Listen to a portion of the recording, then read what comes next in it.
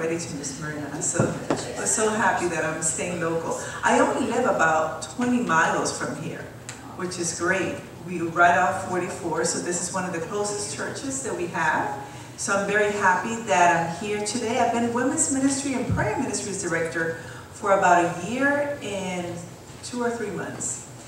So I lost already the new car smell. I lost that already. Now I've been doing that for a little bit. And one of the things that I would like you to know is that with prayer ministries, we have done a few things at the conference, and one of them that I would like to share, and everywhere I go, I'm starting to share that because I think that is important. When I used to be a pharmaceutical rep, a medical rep for 17 years, and I covered 6 states. So I used to travel a lot, and then they cut that to 2 states, and then 1 state, and then I had the state of Florida. One year, I remember, when I first started many years ago, I was in a Baptist hospital in Tennessee doing a presentation for endocrinology, because that's my specialty. It was diabetes and all that back then.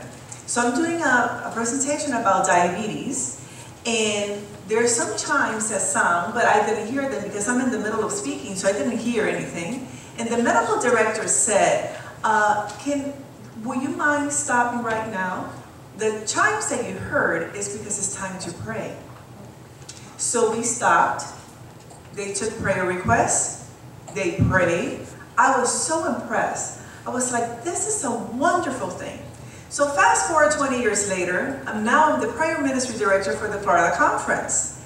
And I presented that I would like to have prayer chimes at work. We are doing great things at the Florida Conference. We are the largest conference in the North American division. So I suggested, well, actually I didn't ask for permission. I just asked the IT people if they could find chimes, little sounds that does not disturb. And at 9 o'clock, so we started this. It's been, we have it in place for about a year now. So at 9 o'clock in the morning, at 1 o'clock in the afternoon, at 5 p.m., and at 9 in the evening, chimes go off at the conference. And it's just a reminder that we need to stop and pray for the work we're doing for the Lord. So if you remember at 9, at 1, 5, and 9 p.m. to pray for the work that we're doing at the conference, spreading the gospel, you're joining us with this great thing that we're doing. So I just wanted to let you know. Now for the women's ministry, we are 67,000 members at the conference. And did you know that 62% are women? So that's about 41,000 of us around. So aren't you happy? This is great. I'm not making any point. I'm just saying that and just let it there simmer. You know, I think it's fun to say that. So we're just doing great things. One of the things that we're doing that Patty mentioned is that we're doing this retreat. This is the first convention that we're doing that is only one. For the people that don't know, the month of February, the entire month, we go to Camp Culagua and we meet. So we do 3 or 4 retreats. This time we're doing only one, and it's going to be in a hotel at the Caribe Royale. And we're expecting about 3,500 ladies to go. And I would love for the ladies here, not the men, you're not invited, but the ladies to come and join us. So if you can start making plans, talk to Patty, she can give you more information, so that way you can join us. It's going to be the first weekend in January, so that way we can start strong and continue with our mission that is spread the gospel that Jesus is coming soon.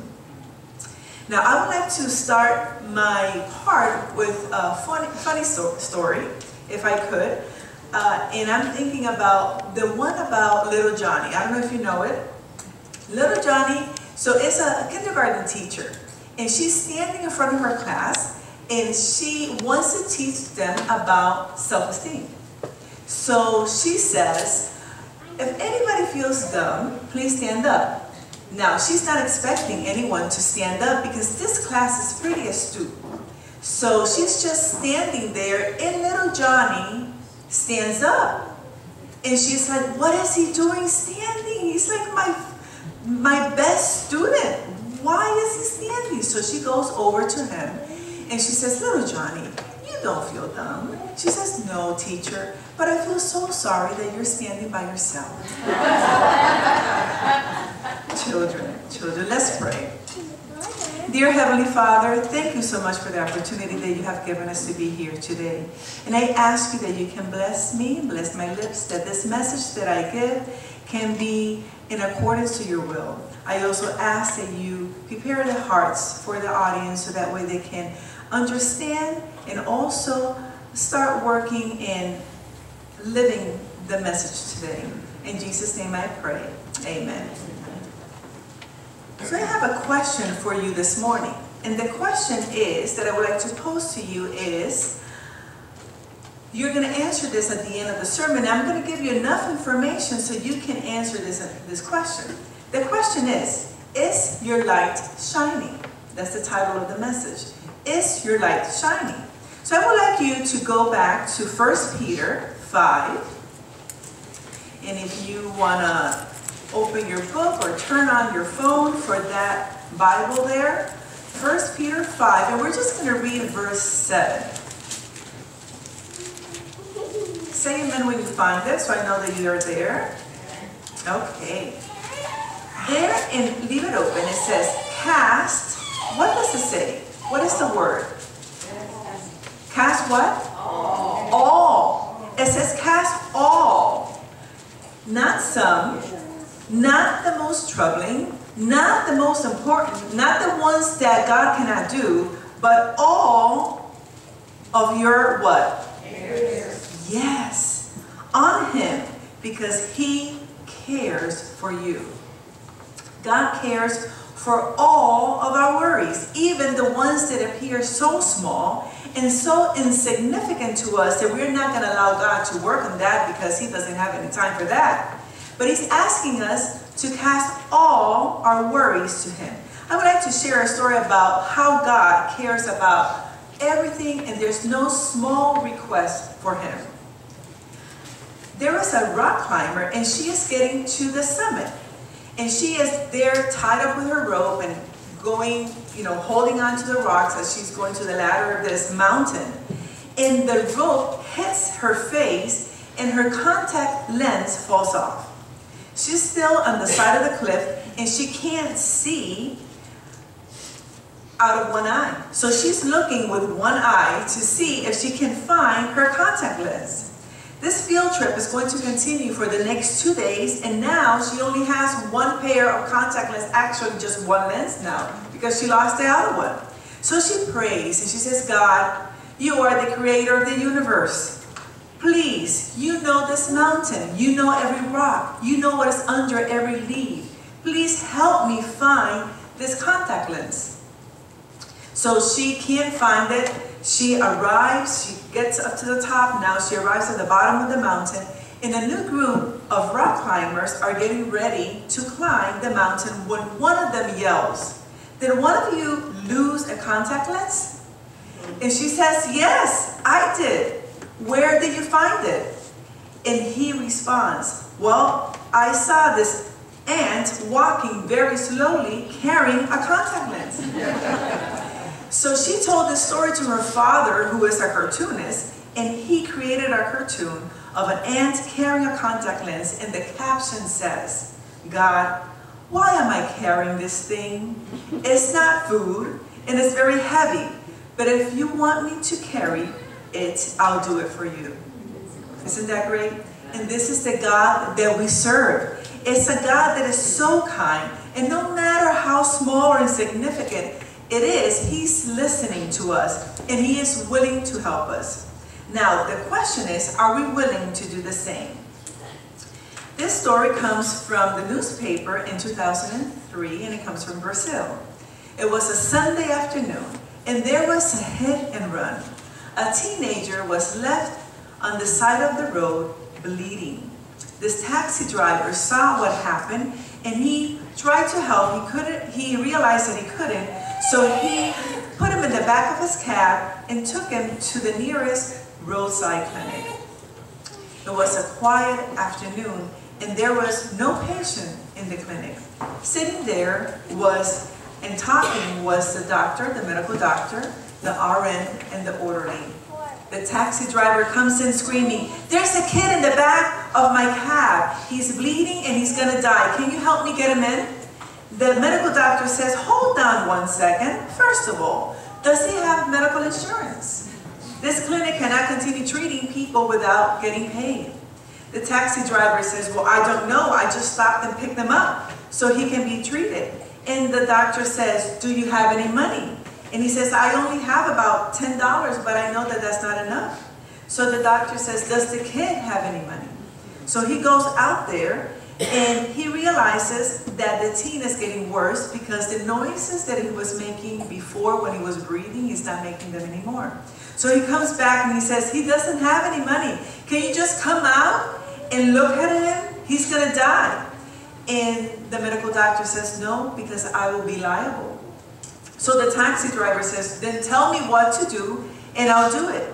And the doctor says, "No, because if you do it wrong, I'm still liable." So the driver got back to the cab and he drove another half an hour to the closest public hospital. When he got there and they came to get the teen out, the teenager was dead.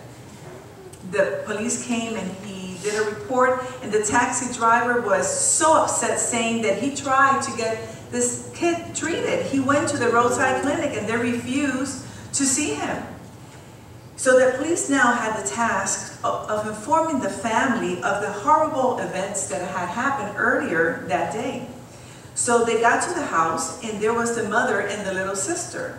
The mom fell on the floor when she heard the news, and she couldn't believe that her son could have been alive if he had only received medical treatment.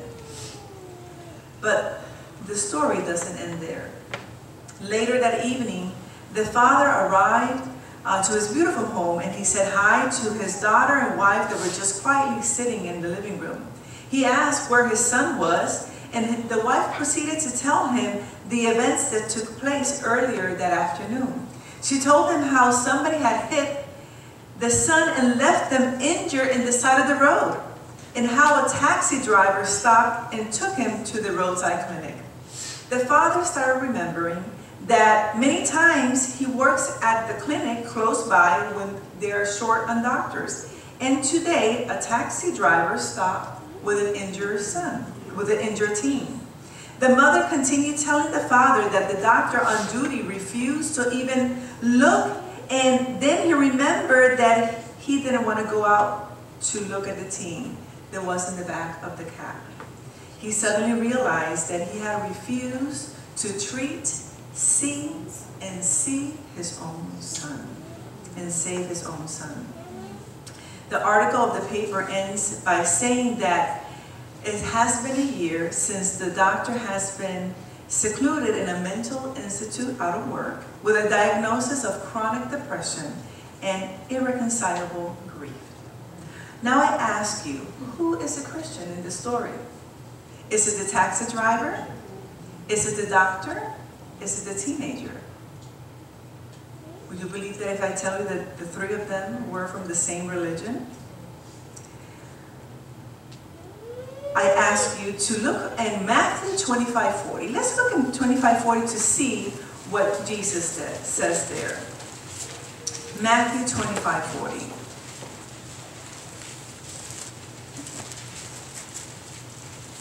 Say amen when you find it. The king will reply, "I tell you the truth. Whatever you did to one of the least of these brothers, you did it for me." So how do we treat others? Is it a burden? Does it take us out of schedule? Do we only treat people that are like us, or they look like us, or they do the things that we like?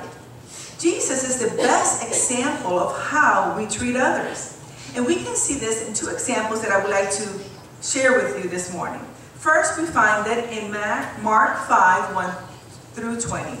And it's about the young man that was possessed.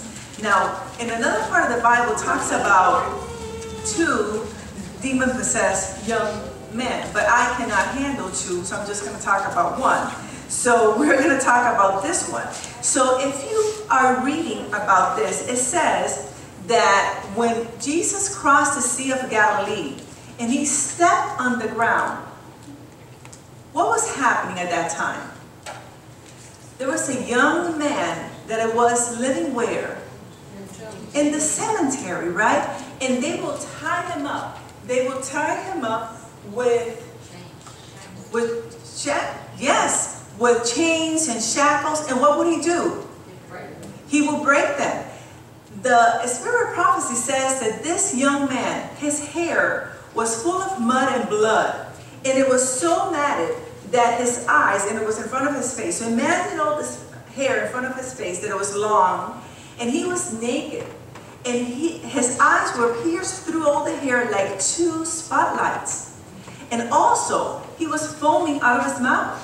He will take rocks and he will cut his body trying to get this stuff out of him that he had. Now, what is really interesting is that when Jesus touched the ground, the spirit of prophecy says that all the voices in his head suddenly stopped for just a microsecond. That was enough time for this young man to realize that the person that was there was somebody different. So that's why he started running towards Jesus, because he knew, wait a minute, he probably can help me. So he's running towards Jesus, and what happens? He suddenly falls. It says that the demons actually throw him into the ground. And Jesus asked something really interesting to this guy. Do you remember what he asked? What is your name? And what was it? What was the name that he gave? My name is Legion, which is about up to 2,000. So Legion just means a number. So it could have been up to 2,000 demons. Now, imagine that Jesus would have done like we do. Come on. 2,000? Not only one, but I understand one demon, but 2,000 young men, what happened? What went wrong? You know, we got to go to church right now. We got to get you baptized. Is that what Jesus did? No. Jesus, what did he do? Before we answer that, do you think, have you ever thought why Jesus asked, what is your name? I think, and this is me thinking, that Jesus was curious to see who was there. You know, there were millions of angels that were thrown, right? And they were Jesus' friends. Jesus knew all of them. In my opinion, Jesus was just curious to know who was there, who was in that body. So now, the disciples come back because they had ran back to the boat. They come back because they think that Jesus is in trouble. And they find Jesus talking to a young man that is clothed. Remember, he was naked. He's clothed, and he's saying, who dressed him? There was no clothes there. So Jesus had to take one of his garments and dress this young man. He was still dirty. He was still full of blood. He was still with matted hair, but he had a sane and a pure mind. That is the Jesus that I serve. That is the Jesus that we serve. Now, I would like to share with you the second example is the woman taken in adultery that Mary Jane mentioned her in her what she was talking today. And you can find that story in John 8, 1 through 11. And they believe that this lady, her name was what? Mary Magdalene. That's what they believe, right? So she was caught in the act of adultery. Were there any rumors? Rumors about this? No. There was no doubt. She was in the act of adultery. Of course, this was something that they planned to catch Jesus. But this young lady had a reputation that most good women would not want it to be close to her. She dressed like a prostitute and she spoke like one too. Have you ever thought how prostitutes dress back then? We know how the cheap prostitute dresses now, right? Not escorts, you know, not the high-paying one, because then let me tell you a story about this. I was in Tanzania for something that I did for the United States government. And so I'm there and we are checking into this very fancy hotel, and there is this girl that walked in with this man. It was a younger girl with this older man, and the guy that is checking me in, he says she's a prostitute. And I looked at her, and she is dressed better than I was. I was in jeans and a t-shirt, and she was very nicely dressed. And I said, how do you know she's a prostitute? You know what he said? She's wearing pantyhose. Only prostitutes wear pantyhose. So since that day, I'm not wearing pantyhose anymore. Because that's how they found out, that's how they knew that she, well, that's not here or there. I just, had to say that. But how do you know that, how back then, in Jesus' time, how did you know that somebody was a prostitute? So I found out that they will sew little tiny bells on the hem of their garment. So when they would walk, the bells were chimed, and it was like the ice cream truck that would tell the clients that she was around, right? So that's how they would know. So she dressed like a prostitute, and she probably used language that we do not approve. This could be our case today. We could have somebody doing that right now that is not doing the correct thing, or even our case, right, that we're not doing the right thing. And I always wonder, if we had a Mary Magdalene inside our church today, behaving like she did, how many of us would have shown her compassion and love like Jesus did? He did not condemn her. He said, go and what? And sin no more. And I always ask myself, how many of us would have told her maybe some words that would have made her cry? And maybe she didn't want to come to church anymore. And how many of us would have been ready with rocks to kill her and would have forgotten about her? But Jesus was there, and he did not condemn her. Amen. Now I would like you to join me in Matthew 5:16. Matthew 5:16.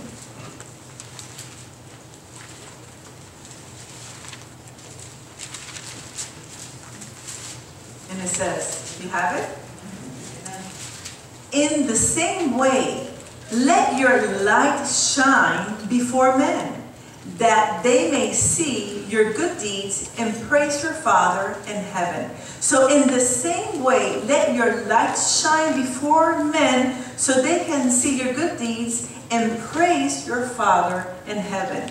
So that is how God is rejoiced. We praise him by the way that we behave. But at times, our light is not able to shine because there are things obstructing the light in front of it. It could be the way that we're behaving, it could be the attitude that we may carry, or it could be that we're just caressing a sin that no one knows. I remember somebody told me, but I don't want to give it up. This is the only thing that I have. This is what makes me still love and makes me not go insane. This is the only thing that I have. And I remember saying, but you love the sin more than you love Jesus. And it's separating you from the walk, and it's distancing you from the walk that you have. And then this person said, but I deserve it.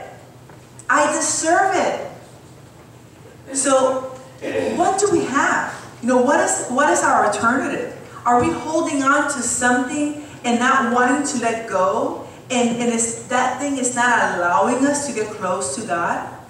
And because of that, we are not doing our best and we're not shining for him? The sin is very costly. And God sent his son to pay for that price so that way we could have eternal life. Now my question is that sin obstructing my relationship with Jesus? And what could it be? It could be just something as simple as envy or lust. Maybe it's just gossiping, adultery. It could be racism or fornication. It could be cheating and profanity. It could be love of money or maybe abusing other people. What is in my life that is not letting my light shine? Why is my Christian walk unstable?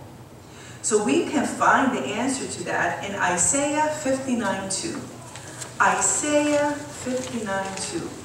What is not allowing my Christian walk to be stable? And when you find it, say amen. Isaiah 59:2. It says, but your iniquities have separated you from your God. Your sins have hidden his face from you, so that he will not hear. So our sins are the ones that have separated us from God. Our sins are the ones that are hidden his face from us, so we cannot see him. So what do we do? So what is it that we have to do now? So 3 simple steps. First of all, we need to confess our sins. So what does that mean? Confess. Confess means accept our guilt.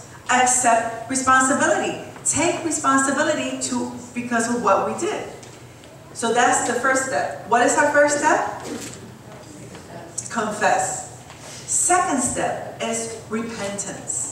Repentance and restitution. So this sounds like really big, and I'm talking to the little ones. This means just fix the problem.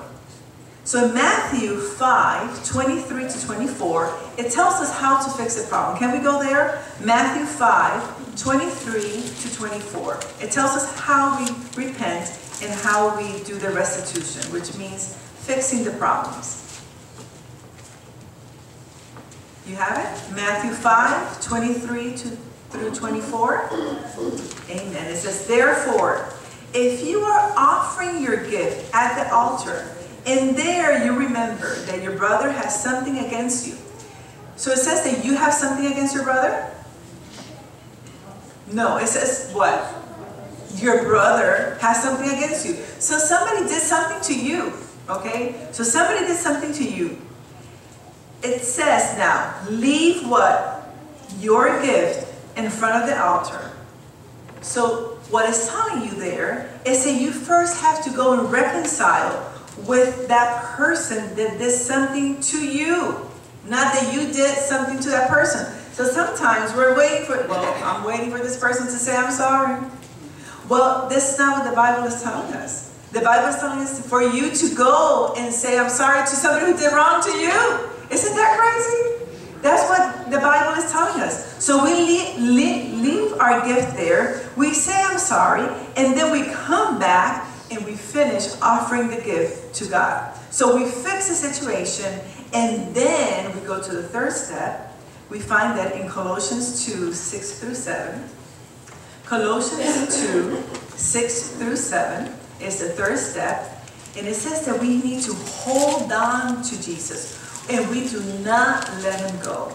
And that's what it says in Colossians 2:6-7. It says, so then, just as you receive Christ, Jesus as Lord, continue to live in him, rooted and built up in him, strengthened in the faith as you were taught, and overflowing with thankfulness.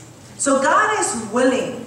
First of all, we confess, we repent, and then we hold on to Jesus. Because God is willing to take us as we are.